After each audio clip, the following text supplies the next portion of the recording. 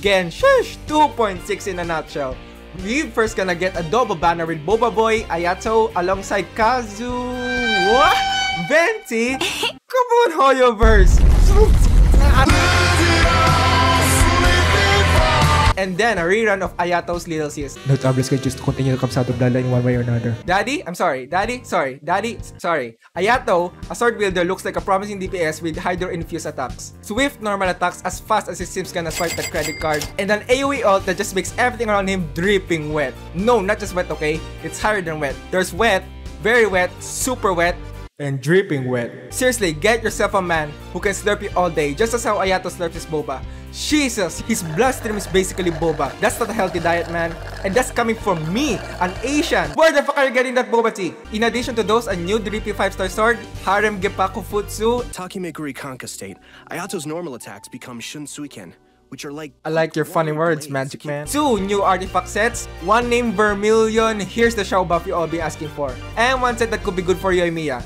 Maybe. We're finally getting the damn chasm, which looks like a very deep cave. But not as deep as your mom. I'm especially excited for this area, which looks like an upside down city. Pretty cool, not gonna lie. Other than that, chasm looks fine. It looks alright. Got a lot of rocks. Have fun, miners. Also, long time no see. Daddy Dunslet is back, and you know when he shows up, shit's about to go down. Which means a new Archon quest. Let's see how the main storyline progresses. No, why are they bringing Cleto and Izuma? No, not again! Not again! We get the main event, the Beer of the Violet Garden, where we see monsters hanging out with the Inazumanos? Inazumis? Klee making bumps with Yoimiya. No, that's freaking adorable. Albedo making Rule 34, as usual. Venti drunk, as usual. And other characters doing shenanigans with each other, which will be interesting to see at least. The main event will reward players with mats, a crown, and... yes, 6-star Ayato. Also, it is divided into 4 minigames. Take pics of weeds and stuff for Primo Gems. Tower Defense is back, and yes, Primo Gems. Sword Fighting event, yeah, where you use Traveler without your element. I guess it's time to sharpen those dull blades, my friends. And for the artistic people, flower arrangement. Can I finally say, Genshin players gonna touch some grass? More minigames. Travelers, grab your mints and take your gacha salts because we have this Cooking Mama event. It's just cooking Genshin but with extra steps.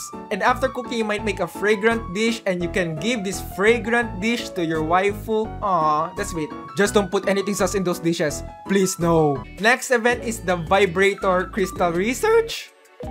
To put it simply in monkey terms, there's buff and trigger buff.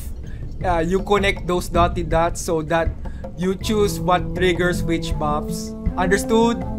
Yeah, me neither. Just random bullshit, go and kill people. And to wrap it all up, yep, another selfie event. Hoy was getting a little too comfy with photography impact events, huh? We're probably gonna get 2.7 in Azuma Festival before 3.0, which is Sumeru. I'm hoping, and I'm 100% saving my gems for the Dendro Archon. Can't wait for her. And also, bruh, I'm so depressed. They had the audacity to not even tease Sumeru. Come on, Hoyoverse. Tickle my balls a little. Come on. Come on.